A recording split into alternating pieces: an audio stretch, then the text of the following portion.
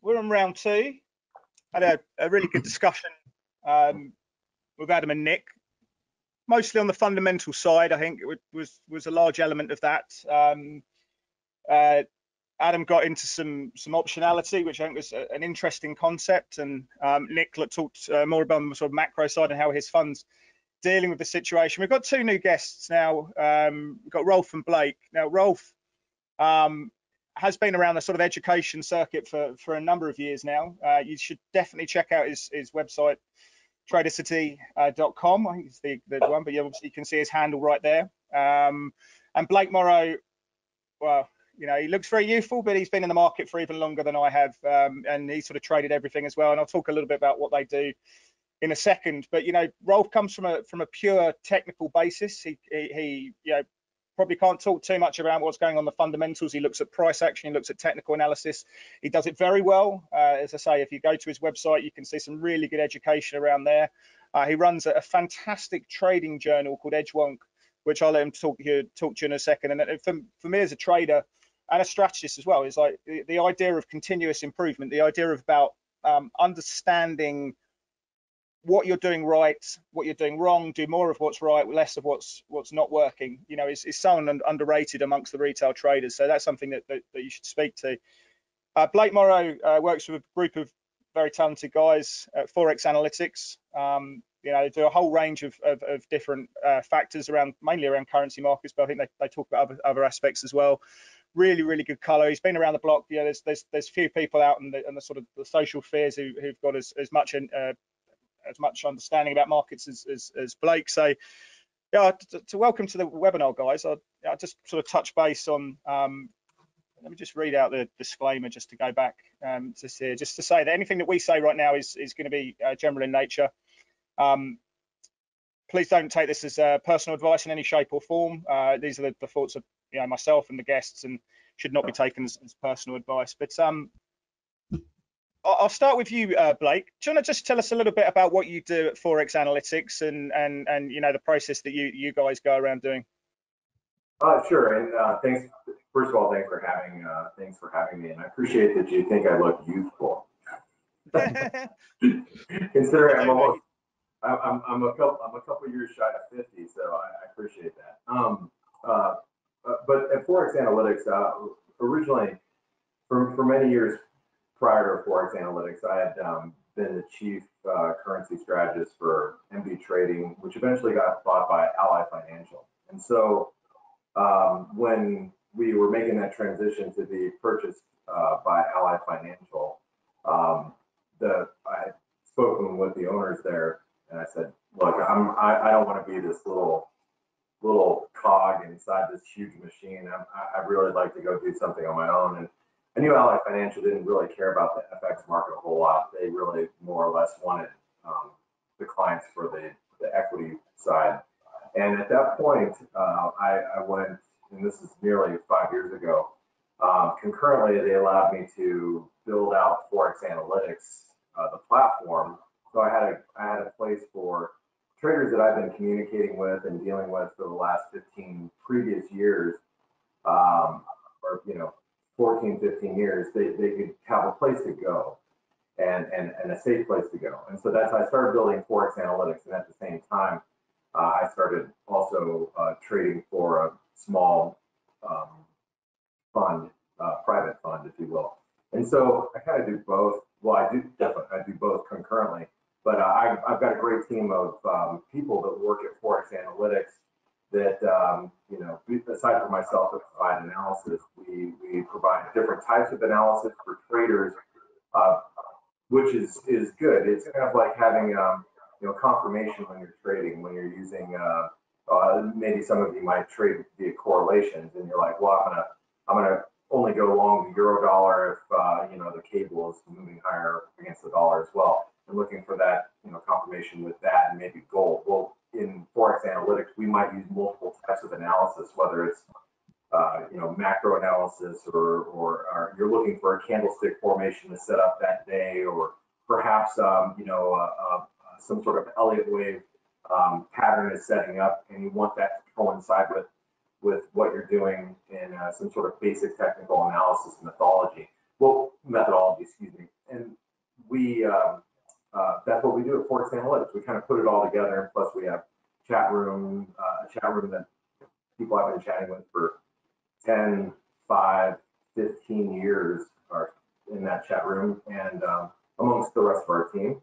And so, and plus we put everything on a mobile device too. So if you're not in front of your desktop, like I'm sitting in front of my computer that I'm at, 12 hours a day, you might be mobile. Well, you can have all that analysis on your mobile device, which is good because, as you guys all know, and most of the traders out there know, being in a 24-hour market, well, now it seems like I'm at home 24 hours a day now.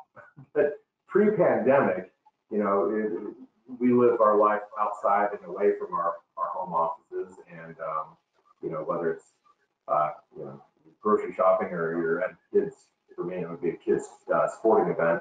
The markets are still moving. So being able to have that analysis on your mobile device, because I know for me it's just not as easy being able to read charts on my trading platform, because I use like JP Morgan, and their charts are the worst charts that I've ever seen in my life. But when you're trying to analyze something, it's not so easy, right? But when you have analysis where you can zoom in on a chart, understand what somebody is saying, that's what we do. And we found it to be very useful for our traders.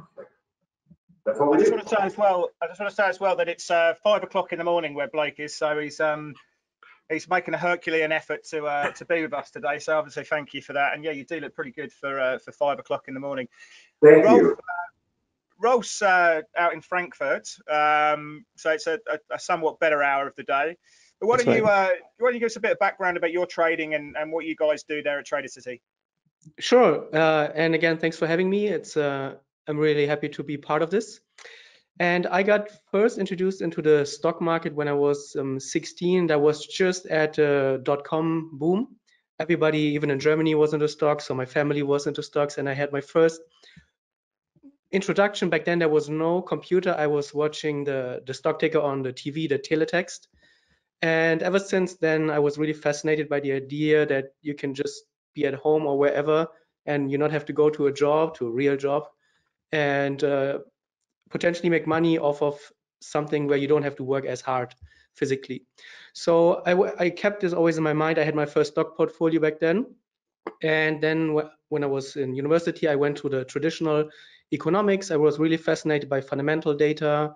I have a very, very heavy background in financial analysis, corporate finance, economics in university. And then after university, I was already trading for 5 or 6 years actively. And of course, when you get out of high school, sustaining or providing for yourself just with trading after just being in university, obviously you don't have as many savings. So I went to Asia. I pretty much moved to Asia to cut down living expenses, living costs, and just free up a whole bunch of my time to focus on my trading exclusively. And yeah, I just came back to Germany like two and a half years ago. Once all those travel restrictions are over, I'm actually moving back to Thailand. But yeah, I've been doing Trade Society now for 6 years, I think, with my partner Moritz. He's, by the way, also a huge fan of Forex Analytics. And yeah, we have been doing Trade Society for 6 years. He's an independent trader who comes from professional poker. And now we are just in the process of setting up our fund overseas, also in Asia. That's why we are moving both back. And yeah, on Trade Society we do regular trading education. We trade both the same, very similar time frames and trading styles. It's mostly price action. I used to be on the higher time frames. He used to be on the 5 minute to 1 minute because of his poker background. He always said he needed the action. So he went to the lower time frames. We are completely and only price action, momentum analysis based. And yeah, that's what we've been doing on Edgewonk. Obviously, we have our trading journal, which is used by retail traders, but even fund traders and hedge fund and prop firms and all around the world. Yeah, and that's what we've been doing for a few years now. Yeah, Blake, I'll just touch on one of the things we talked about with the last guest, and I think it's really important, is as a trader, you need a positive expectancy through your framework, through your trading process. Talk to me just about your process and how you sort of set up the trade, how you enter a trade, what gives you the entry points, what you look for when you're in a trade, how you manage your risks, and ultimately, how you close the trade and how you improve as a trader. So what gives you your edge in your trading process? Well, that's a loaded question. So because it's a big, I've got a pretty long answer for that. Right, okay. But really, what I'm looking for is I'm constantly like many of you, I'm stalking something, and I spend the majority of my day really looking for what I consider to be the best setup. And I think one of the guys that I know out of New York, one of the guys that I trade with, he said it best. He's like, I spend the majority of my month, kind of fiddling around, just trading in and out of things. But really, it's looking for that one or two setups a month that are that make my month. And that's what I'm basically doing. I spend most of my time just kind of probing the market a little bit, looking for maybe a little bit of an edge, whether it's price action like what Rolf was saying. I do look a lot of price action via different markets, whether it's a divergence in the way a currency is acting versus maybe a precious metal or an indice, or for example, like stocks continue to go higher, but the Aussie is stalling at this time. So I might be looking for, if the stock market reverts back to the mean a little bit, the Aussie might be a good short, something like that, right? And I might spend weeks really just waiting for a certain level to break, because it may have tested it so many times that I know that when it does break, it's probably going to be a severe break, whether it's a breakout or a breakdown. And then from there, I'm constantly managing whatever my risk reward is going to be, because for me, I always try to achieve, some sort of higher risk versus reward, like multiples higher, because I know as a trader, I'm going in with fairly large size. So the first thing I'm going to do is, once I'm profitable, I'm taking some off the table. I'm trying to move my stops to break even. And then I'm trying to manage a core position to make the rest of whatever I was looking for. So therefore, I have to look at some multiple, like I'm risking 1 to make 4 or 5. Like let's say I'm risking 10 grand to make 50 grand, something like that. But I know I'm not going to make 50 grand. You know what I mean? Sorry, go on, mate. Finish off. Oh, I was going to say, I know I'm not going to make that large of amount on that one trade, because I might be looking for, to taking pieces off and then managing a core position from there. So I'm always trying to extend a really big risk versus reward, or big reward versus risk at any moment in time, especially if I'm going to step in the market with size. So. Yeah. Well, I just wanted to go back and I'll get Rolf's process in a second, but he talked about a market that was just continually banging on the ceiling and put on this. This is one that I talked about in the last webinar, but this is WTI XTI to USD, and this is one that just continues to bang. So I mean, how would you play this one right now if you've seen that we've made multiple cracks at this basically the March gap. We've filled the gap, and we're just trying to play it out. I mean, how would your approach be to this setup now that's getting quite a bit of attention?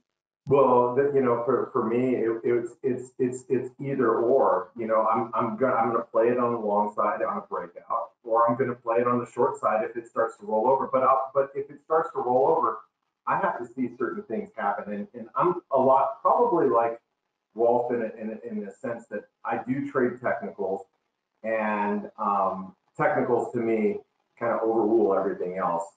But that doesn't mean I don't take into consideration everything else. I will start looking for a or simply put, maybe lower lows, lower highs, in order for me to, for something like this, in this instance, would be suggesting that we might be rolling over. I might be looking at relative strength or maybe some short-term oscillator to kind of confirm those ideas. But yeah, that would. And you're trading off daily charts or 4-hour charts, I think you said. Yeah, I do trade off daily charts, but I have to narrow things down into hourly charts, because for me it's usually some sort of macro idea, the reason I'm buying or selling something, but then I'm entering on more of a macro or a micro type of technical chart, whether it's an hourly or a 4-hour chart. So. And talk to me, Rolf, about, I mean, you talked a little bit about your time frames and your strategies with your partner, Moritz. But talk to me about, what is it that gives you your edge, the positive expectancy and the real, the process that you try and follow to try and be consistent and try and be profitable and grow the capital in your trading account. Right. So I come from a very statistic-based background. I majored in statistics. So I have a huge focus on reward to risk ratio, as you also stressed, I think. Reward to risk ratio in combination with your win rate, that's the most important part of your trading system. So I focus on trying to keep my reward to risk ratio not super high, but I have a cutoff point, which I won't trade below. So there's I won't trade below a 2-to-1.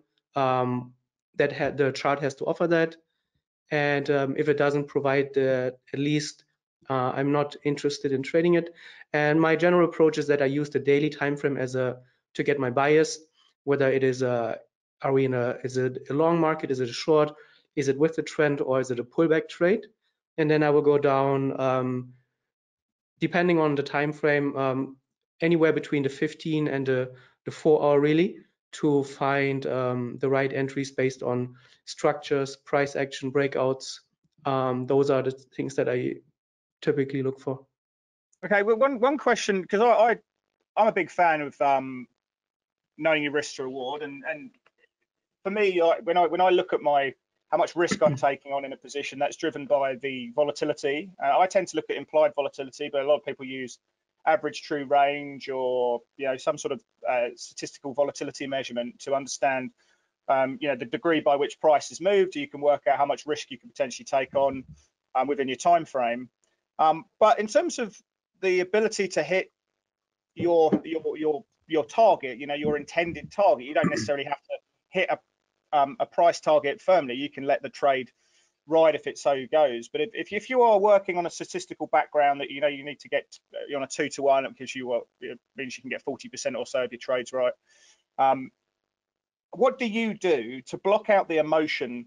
I know you're looking purely at price, but you still must get all the news that's coming through and everything that's going on. How do you block out this idea about all the noise and everything that's going on, so that you do give yourself a greater chance to get to your reward? Right. Yeah. So first of all, during the day, I try to block out as much external noise. So I'm not on social media. There's no phone around me in my trading office. I don't have a TV. So that's as a starter. And then when it comes to execution, this is the idea I got from Marty Schwartz's book, Pitbull Champion Trader, with a checklist.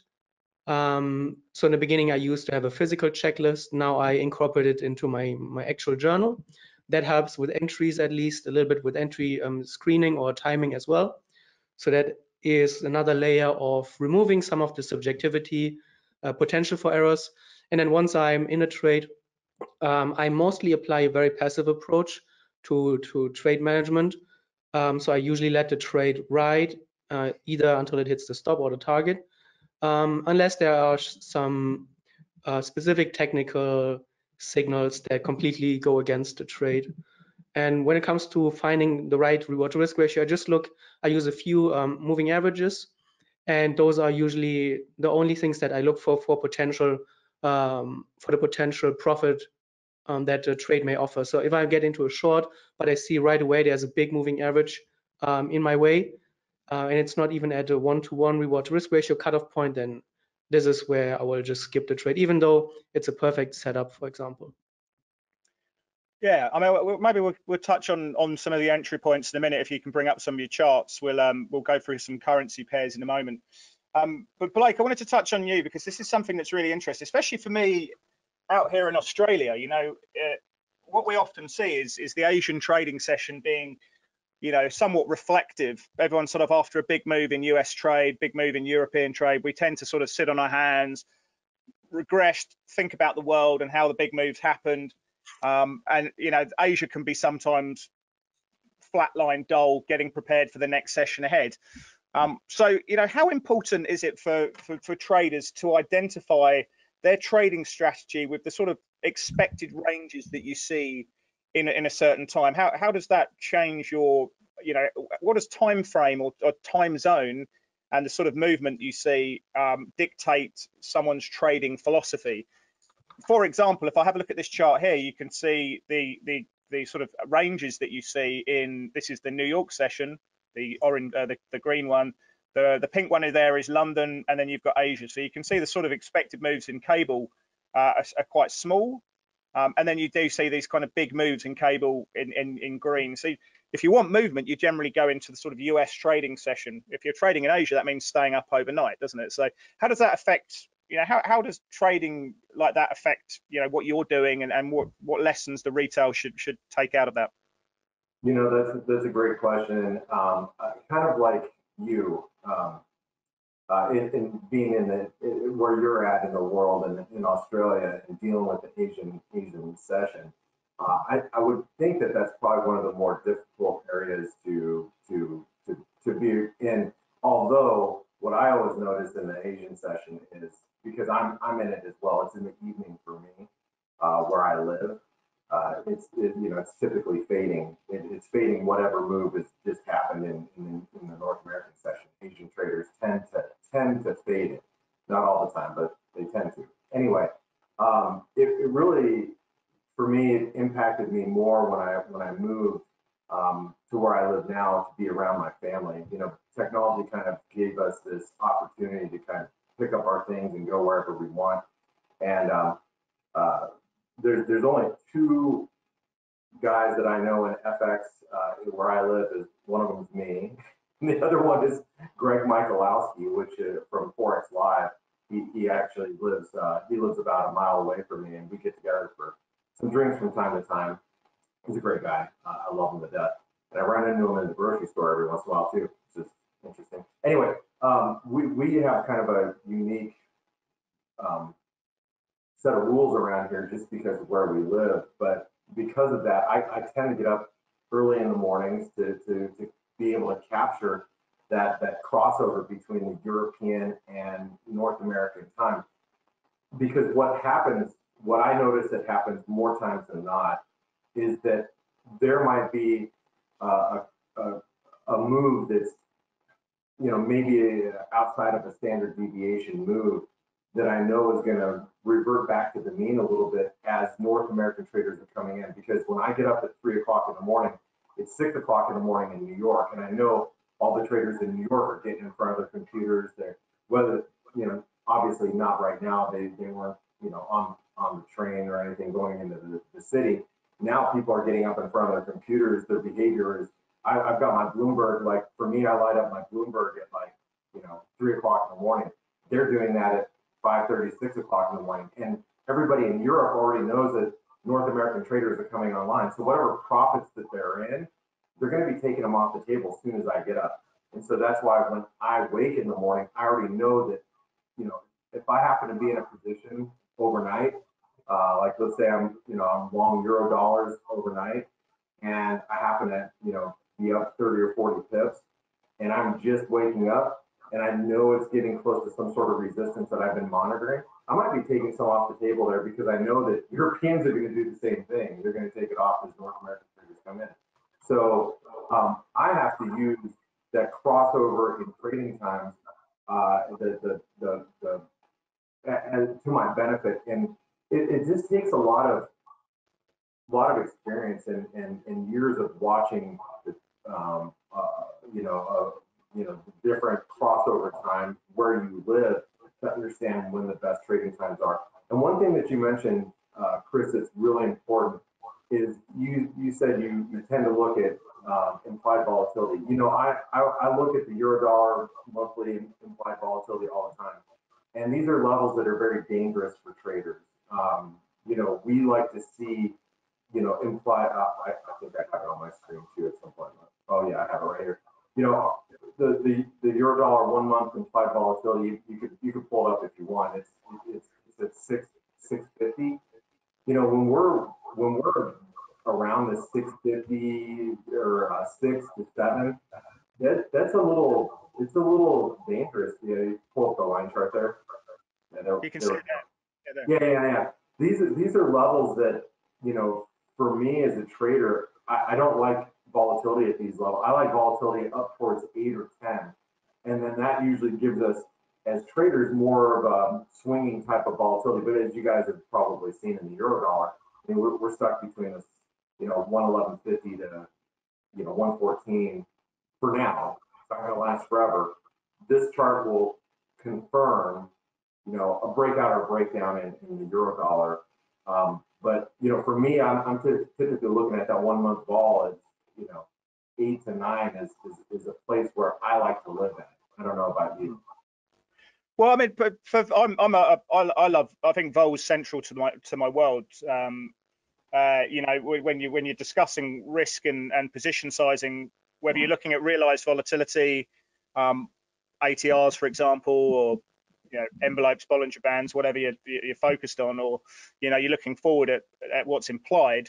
Yeah, I think it's absolutely. It's not just about yeah, how much risk you're taking on, then you can get a better position size, but it's also, it dictates the strategy, right? I mean, if you've got high volatility, you know, you're going to be probably short emerging market currencies. You're going to be, you know, you're going to be short carry structures, and if you get very low vol, you know, you're going to go into the high yielding currencies like the Mexican peso, the South African rand, the Brazilian real, those kind of currencies, and try and pick up the extra carry, because that's going to be working quite well in low vol and positively trending equity markets. So it dictates your strategy as well.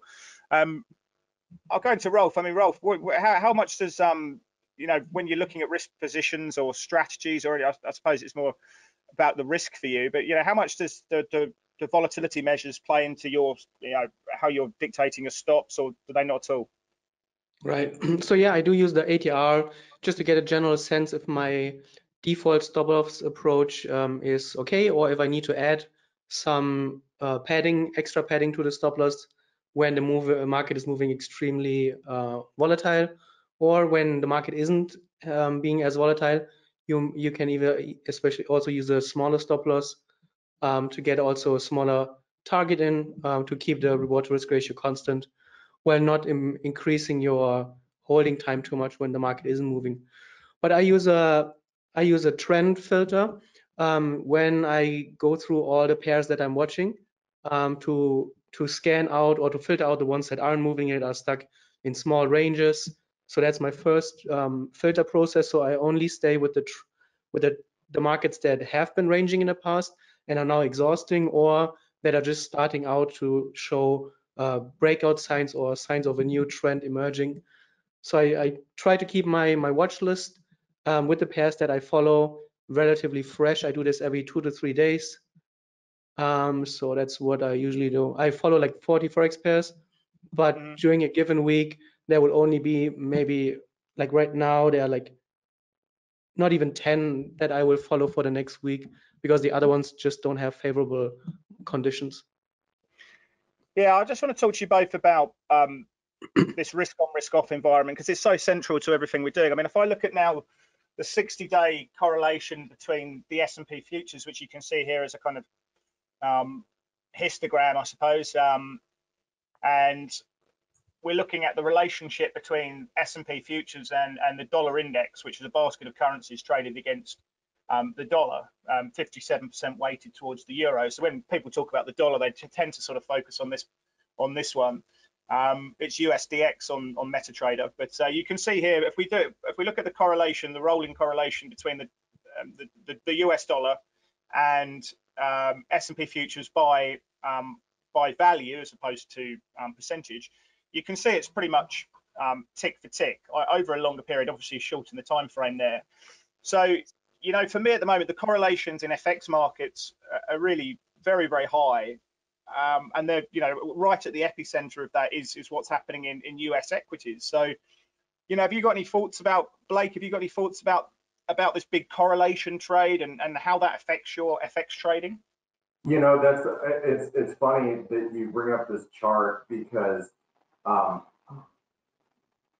way just so you guys know, or everybody listening in knows, I Skype into my office in Greenwich, Connecticut, with the small group of traders that I trade with, which most of them aren't on social media. They're just, you know,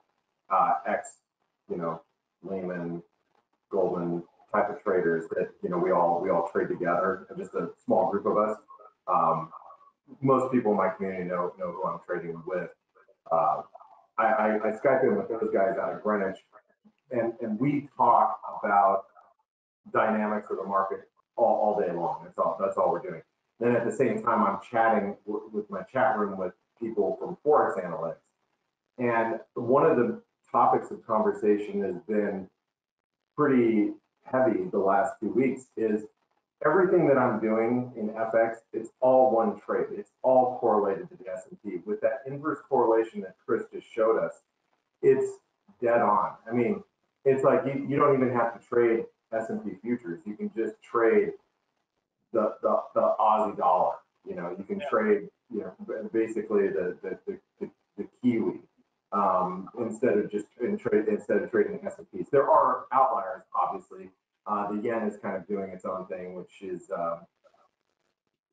really changed things up over the last several months from a correlation standpoint. But for the dollar block of currencies minus the yen, yeah, it's just one big correlation, which it's great because then you're just looking for confirmation of, you know, for the S&P to do something before you as a currency trader do something. But at the same time, it makes it a little boring when the only thing that's happening is stocks are going up higher and the dollar is just bleeding low, you know. Well, let's have a look at the S&P at the moment. Rolf, sorry, if you've taken a view now, I mean, if you look at the charts, I've put a daily time frame on here. I mean, I'm happy to sort of change this unless you want to take control of the screen yourself, if you've got a chart that you want to look at. But if I'm looking at the daily chart at the moment, you know, do you see this? I mean, if we sort of have a look in here, we've got the higher high here. It looks like we want to try and break through. Let me just get all the bits and pieces on the. So we're looking to push through here through the recent highs. You know, we'd potentially go in to sort of take out, you know, these highs here. I mean, what are you seeing in terms of the price action, just anecdotally there? Does this feel like, you know, given that the importance of this market there to FX pairs, and you're looking at the S&P, the US sort of institutional benchmark, you know, without understanding the news flow that's going on, you know, when you look at this chart, does it feel like we're in a distribution? Does it feel like we're in choppy sideways trade? Does it feel like it wants to move higher? What would you look for from this right now? Right, and I think this is a beautiful chart to really, which illustrates pretty much what has happened in FX. I used to be an exclusively like a higher time frame trader, but ever since, especially after, when Corona hit, and especially now that it's slowly easing off, at least in Europe, I found that the higher time frames are way less reliable, or so to speak, they just don't show as much momentum. You will see what you're seeing here since since mid-June, the market is pretty much in the sideways range, and that's exactly where I had my last trade on the S&P was just around before the June the 9th, where you see this is where the price bounced off a previous support level. Yeah, exactly there. You can see this is what I look for on the daily time frame. This is what I call deceleration. You can see the market goes from very bullish candles to smaller bullish candles to then a slow small bearish candle, and it slowly rolls over. This is happening right at a very big support level, which was established in January 2020. And yeah, this is when you go to the lower time frame, that's where you have a beautiful pattern with a nice breakout. And ever since then, the higher time frames I find are less trendy. So it's really, the screening process has changed for me a bit, and as Blake said, everything is very correlated. So this week, for example, pretty much my whole watch list is Aussie. Yeah, Aussie influenced. Most of the pairs that I will be watching for next week are Aussie and Kiwi, because those are the ones that have the nicest higher time frame perspective.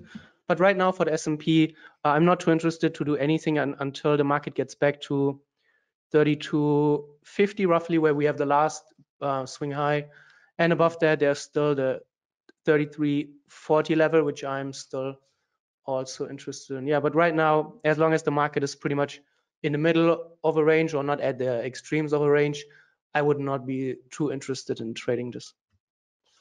Yeah, Blake, it's interesting because I was looking at some statistics today that if you get the top 5 companies in the S&P, Apple, Microsoft, Facebook, Amazon, and you look at how much those 5 companies have progressed this week, or last week, or the week we've just had, and you work out the market capitalization of that they've added, those 5 companies added together as an aggregation, and you listed that market cap on the S&P, it would be the 10th largest company.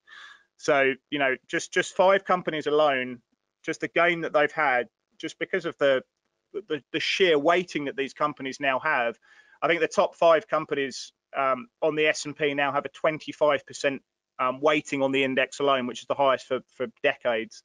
So when you talk about the market, everyone's focused on breadth at the moment. They're focused on the narrowing breadth and, you know, the quality of the journey going from A to B. So yeah, how do you look at it in market internals, and you know, you're assessing that quality of the journey from A to B with the idea of what's the probability of it therefore getting to C? I do, and what's, you know, and like you said, there's one camp that says, you know, that can't last. So we got to start looking on the short side of, you know, whether it's the financials, you know, the banking sector or whatever. And just mind you, I trade predominantly FX and some precious metals, it's not like I don't pay attention. But it is crazy when you take the Netflixes, the Amazons of the world, and Facebook, or rather Apple, and you look at those companies and what they're doing. The problem is it's everybody is overweight and everybody is long, and every fund and institution is chasing yield right now because they have to show that they are invested in the markets, because they have to beat the index. They have no other choice. If they don't beat the indexes, they're going to start getting redemption. So you got everybody piling into just a few names. That's scary. It's kind of like that, you know, it's like a boat, and you got everybody on the starboard side, and you know, the boat might tip over soon. And that does really concern me, but that doesn't mean that those few names can't turn the entire tide as well. So it's interesting. I just want to interrupt because, yeah, we saw the weekly CFTC report coming out, and if we look at the Traders for Financial Futures report, which goes into sort of more depth around what leveraged funds are doing. You know, these are the CTAs, the guys who are obviously using leverage for speculative purposes, and also what the institutional guys are doing. And I'm taking the Nasdaq here because this market's on fire, and we'll come back to FX in a moment. But I just think because equities are so important to the FX story that I always look at this in a bit more depth. But you know, everyone's saying everyone's overweight the market, but if you look at the position for leveraged funds, actually they're net short. They haven't, you know, they're not massively overweight. You know, short positions have been increasing recently. It's the asset managers, the institutional asset managers, which have been building up a short, but the leverage players, surprisingly, really surprisingly, are actually short the market at the moment on a net basis. And you know, what causes this market to go up? Is it just retail? Is it asset managers? Yeah, the leverage guys are still underweight Nasdaq stocks, even though we've had that huge move. So maybe there's still some positioning to come into this market. So I think that's an interesting thing I just want to touch base on in that regard. And I just want to go back to one of the main talking points we've got at the moment. And I'll come back to you, Blake, because you know you're there. You know, you're feeling it every day of the week, and yeah, it's the dollar story, right? So we know that the dollar's got a strong correlation with the S&P, hence why I've been focused on that. But on the ground, I mean, what's the feeling about the US dollar? Because if you get your dollar call right, you're generally doing pretty well in life, right? Right. And what are you feeling about the US dollar? So I've got the dollar index here, which is the USDX. We can go into individual currencies as you want, but yeah, what's your dollar view at the moment? My dollar view is bearish. I mean, I've been expecting the euro to rally, but next week we got a Euro group meeting, which might actually loosen things up a little bit. If you get some sort of cohesiveness amongst the Euro group, which we'll see. I think that's like one of the dislodging pieces to the puzzle that could happen, that maybe has held back the dollar from really selling off. But at the same time, this is also, as you pointed out, and we've been talking about, this is an equity market story.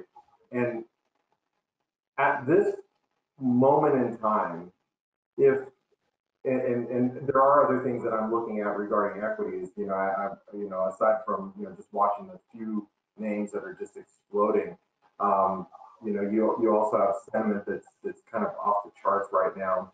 And when sentiment is so extreme in a bullish nature, you're almost asking for a revert to the mean type of trade to come and smack us in the head here in the next week. So if the market's correct or even consolidate, I think there's a lot of people that are leaning on the dollar right now. They're selling dollars. They're long Aussies. They're you can go back and look at positioning, and positioning, I think, only tells part of the story nowadays. There's so many different ways to position yourself in the market, whether it's via options. I think CFTC data only tells a portion of the story. I don't know about you, Chris. I know we both have access to Bloomberg. I have, because of the firm that I trade with, I have emails from analysis from so many different, whether it's Goldman, Citibank, all the different major players in the FX market, JP Morgan. So I not only look at CFTC data, I'm looking at their individual positioning indicators based on what their books are showing. So like I said, CFTC doesn't tell me the whole story, but I think a lot of people have been leaning on the dollar, expecting the dollar to kind of collapse with this melt up that we've seen in equities. But if equities pull back at all from current levels, we will see a little bit of a snapback in the dollar. And do you mind if I take over the charts really quick? Can I show you something really quick? Well, I'm going to see if I can make this work. Sorry, I think you have to pass it to me. I don't think I can take it from you. There's like a drop down, and you can hand it over to me. And if not, it's fine. I can just kind of hold on. It's been a while since we. Oh yeah, there we go. There you go. Now I got to show which monitor. Monitor 2, clean. All right, can you see my chart? Yep. Okay, so you can see, yeah, okay, so let me move. This is that volatility. Let me get that out of the way. So, we were talking about the S&P here, and many of you guys are familiar with TradingView. We incorporate TradingView into our, you can see in our Forex analytics charts. We do that as well, just because it's pretty universal for a lot of retail customers. But this is the S&P chart we were talking about, or you just had up, and this is like the downtrend line from the all-time highs, right? And basically we closed at that downtrend line, and the risk is increasingly daily that we're going to we're going to see this rally through through these highs, through this 127% fib level, and really start challenging the 3,300 level. There's some gaps up here that a lot of traders keep referencing up, near 3340 that need to be filled, yada, yada, yada. But the equity markets look like they're setting up to make that move higher. And so I'm looking at the Aussie dollar, probably like many of you are, as we knock our head up against 70 cents. I really have been expecting the Aussie to rip above 70 cents, and not just the Aussie, the Kiwi above, 66 cents as we've, taken out this multi-year. This is from 2014, by the way. You look at the Kiwi, we're probing really important levels, and I've expected the dollar to just kind of collapse here, and the Kiwi dollar to start ripping higher, and the Aussie dollar to start ripping higher. But frankly, it hasn't happened. So that does concern me a little bit from a correlation standpoint. As we were talking about that inverse correlation, Chris, the one-to-one, if you will, S&P goes up. Why isn't the Aussie and why isn't the Kiwi? Why aren't they breaking out?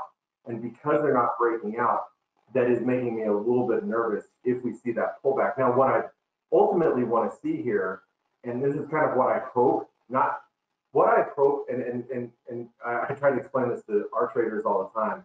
What I hope happens in the market isn't what I'm going to get. I try to anticipate things happening in the market, but obviously I'm wrong, just as much as I am right, and that's part of the game, But I try to anticipate what I think is going to happen, and if equities do come off a little bit, I look at the Aussie, and what I hope happens here is we do pull back a little bit and we reset and we do some sort of bigger inverted head and shoulder pattern. Yeah. That's what I'm hoping happens at the end of the year. What are you thinking, Rolf? Do you want to take the screen? Can you take the screen? If you got any charts you want to look at? I can pass it to him if you want to take it, Rolf. Just let me know. Yeah, sure. Okay, here, let me let me see. I can stop sharing, and you might have to pass it or change presenter. Here we go. Well, here you go. Is there a share screen button or? It should prompt you. Do you see it? Oh, okay. Yeah. Now make sure you have to click the drop down and select which chart. There you go. Yeah. Perfect. Yeah, I think. Do you see both screens now, or? Yeah, we've got the right screen there. That's good. So you're okay, perfect. Yeah, so I'm pretty much looking, I guess, at the same things as Blake. You can see those are all the flagged ones. It's only Aussie. We have some Kiwi pairs, Euro, Kiwi, New Zealand, Kiwi. And yeah, we're still in the uptrend, but as you can see across the board, it has been slowing down, especially those types. That's what I'm looking for. Although it's technically against the major uptrend, it still may be good for a short-term pullback. You see the momentum is slowly rolling over. You can see it's it hit a big resistance, the previous top.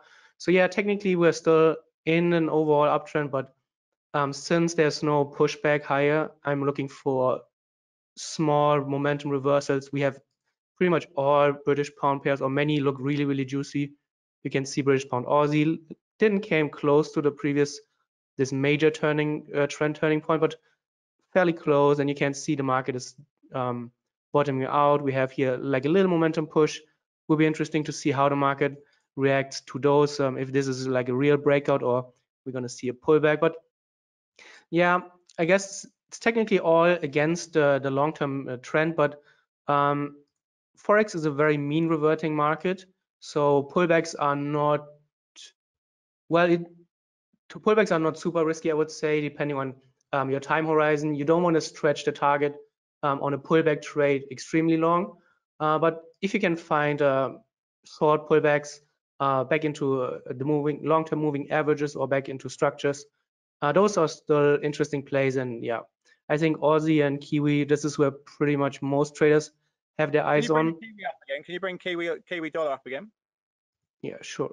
And Rolf, can I just mention that that it's great that you brought up those cross rates, like the pound Kiwi and the pound Aussie. Those are exact currencies that I watch on a daily basis because they're diverging away from what the S&P is doing, and they have that inverse relationship. So as typically as stocks move higher like they are, those pairs should be breaking down, but they're not, and that is another thing that I'm looking at that might suggest that we might get a little bit of a retracement as you're discussing. And I agree with you 100%. Yeah, and I think also, sorry. Can I just say, just going back into that Kiwi trade, because that's a really interesting one. you know, for me, when I'm looking at that, like what I like to do is if you're trading on a time frame such as the daily, I think you're on a 2 hour there. I'm not sure. I know you're on a daily. You know, how price behaves if we do get the break. How price behaves above that level, I think, is so important. I like to tend to wait for a daily close above that level. So what would you, when you're teaching your students or you trade yourself, when you've got a setup like that, and let's say price does go above that, you know, what are you looking for? How would you trade the break if we get the break? So me personally, I would not trade the long side. For me personally, it's too far away from the moving average that I use. So it would be technically against my rules. It's too overextended for a trend following trade. When I look for trades into the trend or longer term direction, I look for moves that happen much closer to a break and retest, for example. Those are usually when you have early trend following opportunities, which on the lower time frames are not too late in the trend. But So I would not care. I was going to say, have you got any statistics around, yeah, when price moves too far away from a longer term average, how often it then mean reverts back somewhere close to that long term trend? Right, and this is actually something I'm a mostly discretionary trader, but I dabble in algorithmic trading as well. And you can see the tendency across when you develop an FX algo, for example, you will see that there's a very, very high pullback tendency, mean reverting tendency, much higher when you develop an algo on stocks or indices, which is generally considered more long-term trend following.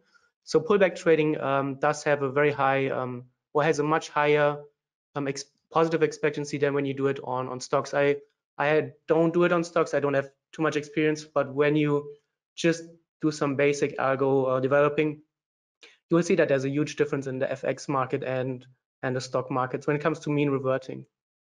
This is really cool because you know, we I think from any normal day we'd probably see 40-45% of our daily flow triggered by some sort of expert advisor, some sort of, you know, systematic strategy. So yeah, we've seen a huge amount of explosion in the EA space over the last 3 or 4 years, and I think technology is evolving and it will continue to evolve. And you know, as a broker, we need to make sure that we're offering, you know, we keep up with those trends. But in terms of, you know, EA trading and systematic or mechanical trading, you know, the ability to take emotion out of the move is so important for people out there who maybe discretionary trade, get frustrated by getting affected by noise. You know, they end up having loads of small winning trades, but then massive losses. You know, what would your advice to be, Rolf, to people who are looking at getting into the EA space, into the, you know, systematic space? What would be your early advice into that space? Right. I think the first important thing is to understand that if you have problems with emotions in discretionary trading, they won't go away when you do EAs. There's a lot of emotions attached to developing an EA, or not only developing, but keeping them relevant, because EAs need to be readjusted. You need to make sure that it's a very delicate thing. When do you turn off an EA? When is it not performing as it did in the backtest, for example? So there are many ways to screw up when you let emotions get into the game. You turn it off too soon, too late, then you don't trust the EA signal, you interfere with it manually. EA trading is not trading without emotions. It's just a different set of skills that are required, I think. I think it's a very valuable skill in general to have. I learned a lot about discretionary trading when I started into EA trading. Not only from what are the ways to get into a trade, or what are filters, but also how do you develop exits? How do you, what are the options for exiting trades, for managing positions? Those are very interesting things, whereas they are more clear cut, obviously, when you do an algo, because you need to have a rule, which I think many discretionary traders can benefit from. Pretty much most discretionary traders, they spend like 80 or 90% of their time obsessing about the right entry. But then once they're in the trade, they don't really have a way how to handle the trade. What do you do when it goes against you, in your favor? What do you do when news are coming up, and so on and so forth. And during an algo development, you're forced to really address all the different details. You can't just develop the entry and just not focus on the exit.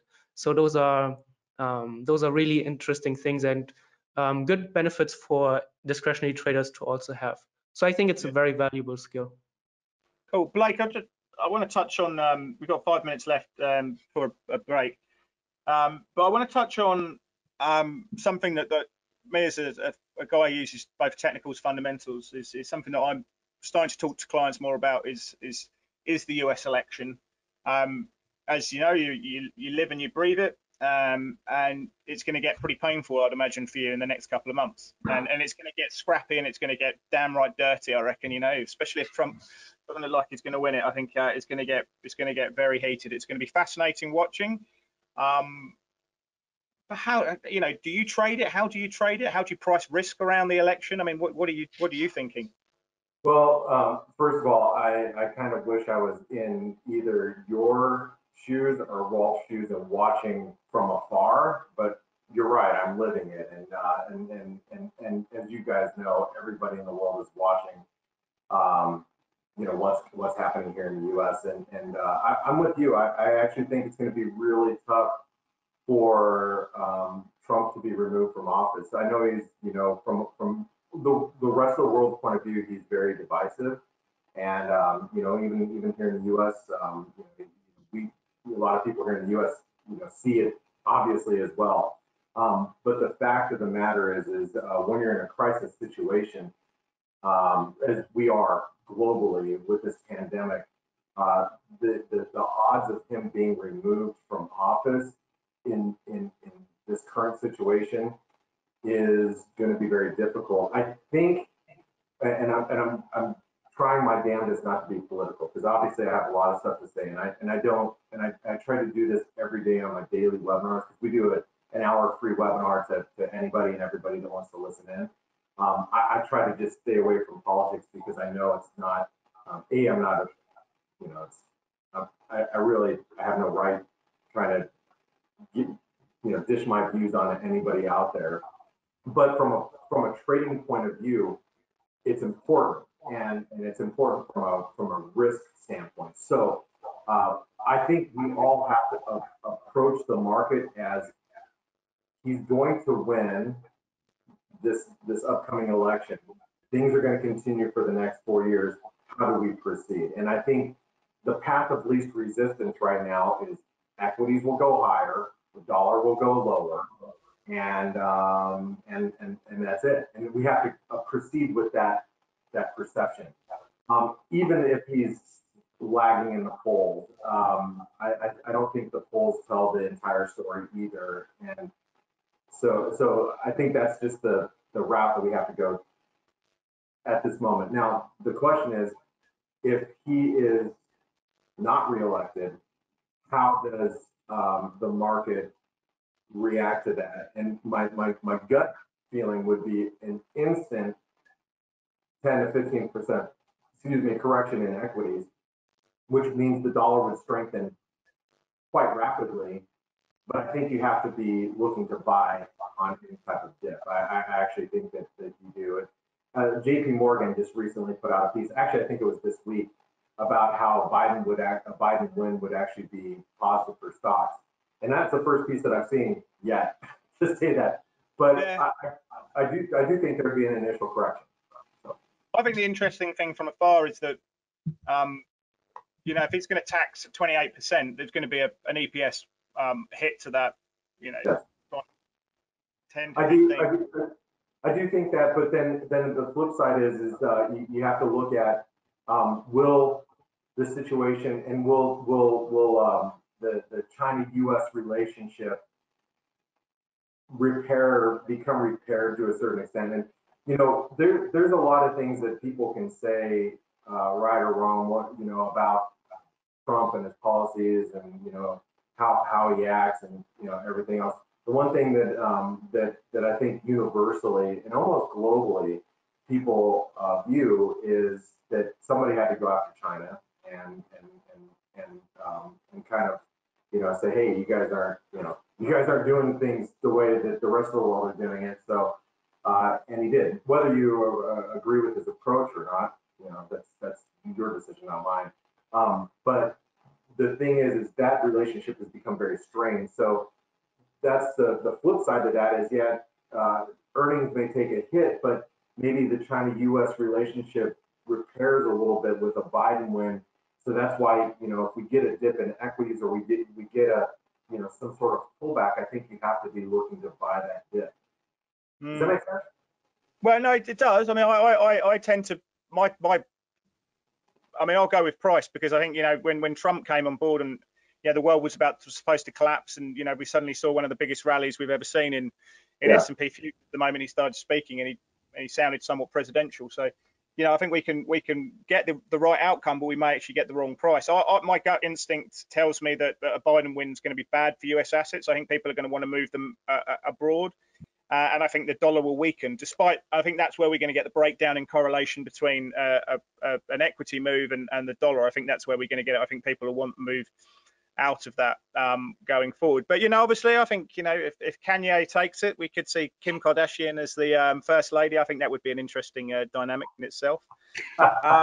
Just before I let you go, gents, I don't know if you can do this, Rolf, because, you know, you're looking at charts and your charts tell you what you need to do. But, yeah, looking ahead, what's the number one trade in instinctively, you know, anecdotally, do you like at the moment?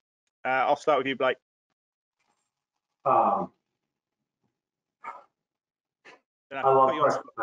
love precious metals. I think that this massive amount of liquidity that the market has seen from every central bank globally, you just go back and look at 2008, 2009, 2010, look at what gold and silver did. This is after the financial crisis. And I think you're going to see a repeat of that. Now, does that mean that I'm going to run out and buy gold right at this moment? No, I think there's a lot of indicators are stretched. But what you will see, and this is kind of like this, especially technical traders will say, well, you know, relative strength is divergent and oscillators are, you know, closing up and they're a little overbought. And it's like, well, go back and look, you know, just go take a look at the dollar yen when the dollar yen went from went from 80 something to 110, you know, when that rally, you know, when we got the three-pronged, three-arrow Abe rally. Believe me, every technical indicator was divergent the whole way up. And we could see the same thing happen with, you know, gold and silver. I think it will be an explosive move. And you guys may not remember this, or maybe you do, but you know, there were times in Asian trade back in, like, you know, that time frame. I would literally step away from my computer, go have dinner. I'd come back and gold's up $40, and I'm like, whoa, that just happened in Asia, you know. And we're possibly going to get that type of move in precious metals. And I know central banks are not as big of buyers now as they were back then. And, you know, but because I think a lot of them are selling some precious metals to fund some of their deficit now. But at the same time, you put that much liquidity into the global markets, people will be yearning for some of these precious metals. That's just my opinion. Like I said, that's more of the next. Yeah, I think you're right. I mean, if there's any downturn in the economy from here, you know, the Fed's balance sheet's 32% of GDP. They'll go after the market. They'll make sure that the markets are not the problem. That balance sheet could be at $20 trillion in a few years' time, and you wonder where gold's going to be then. Rolf, any? I know it put you on the spot, and it's not the sort of thing technical analysts do, but, you know, is there anything that you really like at the moment that stands out? I don't care about names or the long-term view. With a daily bias, the most I look into try to look into the futures, like 1 to 1.5 daily candles, and that's it. I don't even watch news. I'm very trying to eliminate all external noises. That's good. Well, thanks, gents. Thanks, Blake, for getting up at such an early hour, and Rolf, you know, for doing this on a Saturday as well. It's been a really interesting chat, very different from the last one where, you know, we're focused much more on the macro. This is much more sort of the trading lessons, getting into the technicals. which is really good. Nice little balance. So you know, you guys giving great insight. And if anyone wants to get in touch with Blake or Rolf, you know, you can get in touch with me. You can see there, the presentation will be sent to you. The slides will be sent to you. Sorry, the recording will be sent to you. There'll be an email afterwards, which is going to have all their contact details, how you can get in touch with them. So if you like what they had to say and you want to touch base with them, I'd again go to Twitter, LinkedIn, usual places, or wait for that email to come through, and you can we'll show you how you can get in touch with these guys. But we've got one more coming up in 55 minutes, and yeah, I just want to say a big thanks to Blake and Rolf for some great insights. So cheers, gents. Cheers. Thanks. Enjoy. It was fun, and enjoy your weekend. Yeah, it was great. Rolf, nice meeting you. Yes, nice meeting you too. And thank you, Chris.